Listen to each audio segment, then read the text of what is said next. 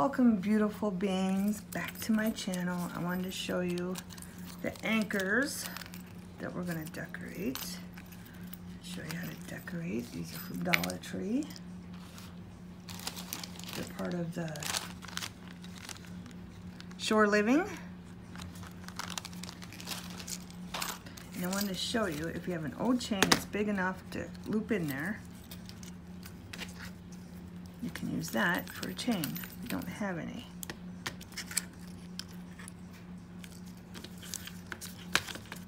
Vice grips, and you don't know those pliers to pull them apart.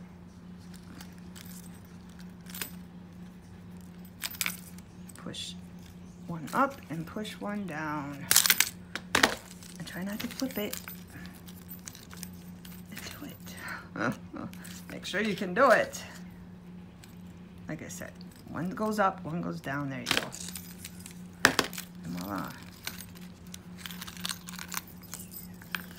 Alright, I want to show you different ways because not everybody has chains, might not have chains. You can even use yarn, you can use twine. Put the twine up there, whatever color twine you have, and wrap that around it.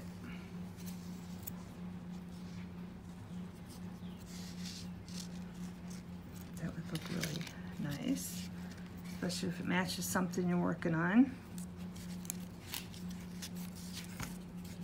If you don't have any twine or even yarn, I want to show you, you can take buttons. These are buttons. And if you want, you can like put a, this string that I use, or yarn, whatever you have, put them together and then hang them. Just put the yarn through, tie a knot, go down to the next one, tie a knot, and have them dangle from here, tie them around there. But you can use whatever you have, or you can just put one on. Probably break that off if you really wanted to. But yeah, use whatever you have. Whatever you want, just give me ideas. These are buttons. They aren't the best buttons, but you can put buttons on there. Like that. Stick them on there. If you've made these, that one got anchor. I don't want to use that one. These, like a jump ring. And ideas how to use these.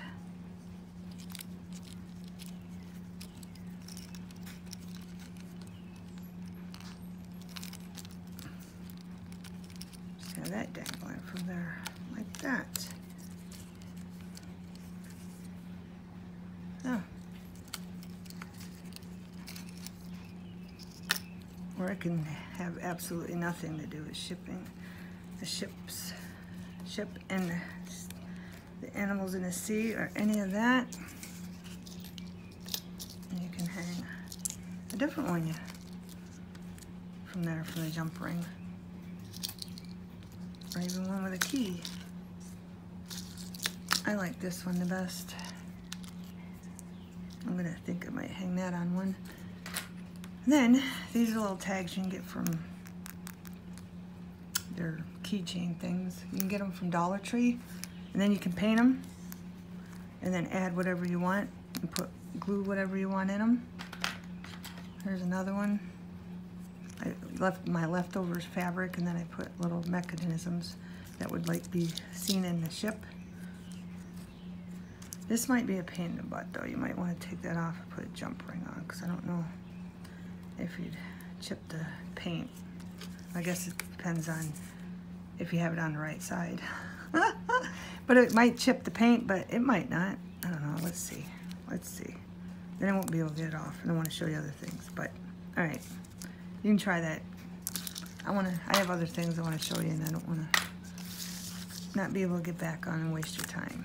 Okay, put flowers on them. 3 might be a much. Too much for you. Put 2 on them.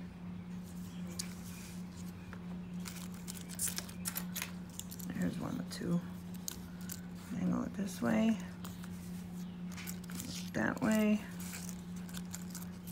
Just put them on your, stick them on your fridge or front of a journal.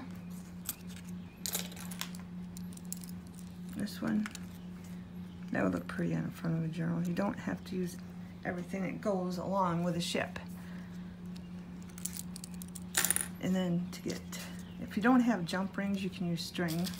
But I wanted to tell you can use chain too. Like if you have a chain that's big enough to fit in that loop, this one's easy to take apart.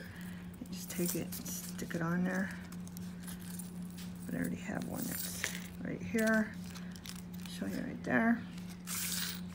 Like that.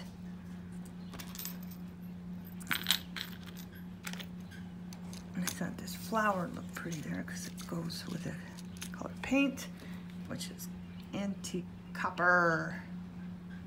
And this one is royal gold. I think that, nope, not that one. This one's royal gold. And this one, I think is royal gold and Inca gold. I use both of them on this one. Alright. And what I want to do here, show you, inside mechanic mechanisms of clocks or the ship. You put these on there like that and have the chain hang down like that. And set this one on top of that and then this one on top of that.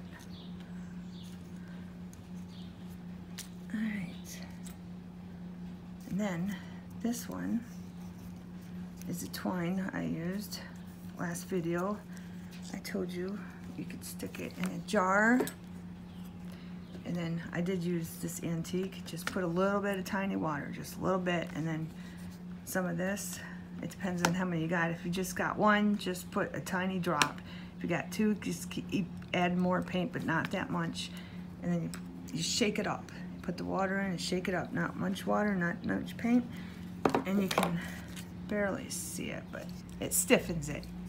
Because this is so, and it, you know how this frays so much. It does stiffen it. You can see a little bit of the color in there. But that's how I colored them. That one goes with that one. See, and this one, this is the one I wanted to put this on, like that. I wanted to put it here like that on that one, not the other one.